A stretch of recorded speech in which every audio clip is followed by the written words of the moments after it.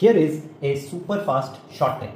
Suppose there is a non-terminating decimal like 2.6 bar. So bar means the 6 carries on and on. And we have to subtract another non-terminating decimal 1.8 bar from that. Now how do you solve this?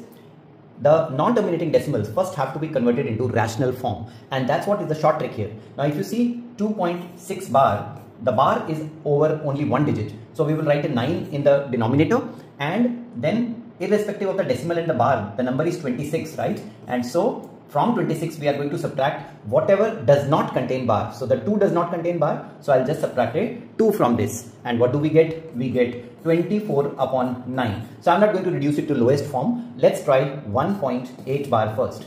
Here also the bar is over one digit, so only 1 9 in the denominator, and then 18 is the entire number minus number without bar is 1. So that comes out to be 17 upon 9. So what is the final answer for my question?